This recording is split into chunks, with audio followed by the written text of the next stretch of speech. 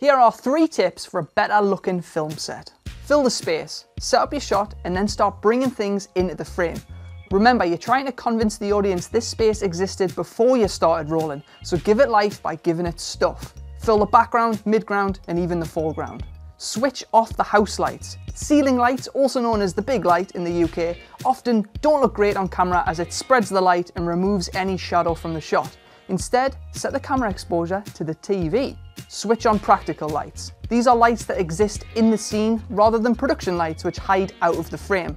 Practical lights dotted around the background can look great. They add a little bit of light without washing everything out. If you've got any more suggestions, pop them in the comments and subscribe for more filmmaking knowledge bombs.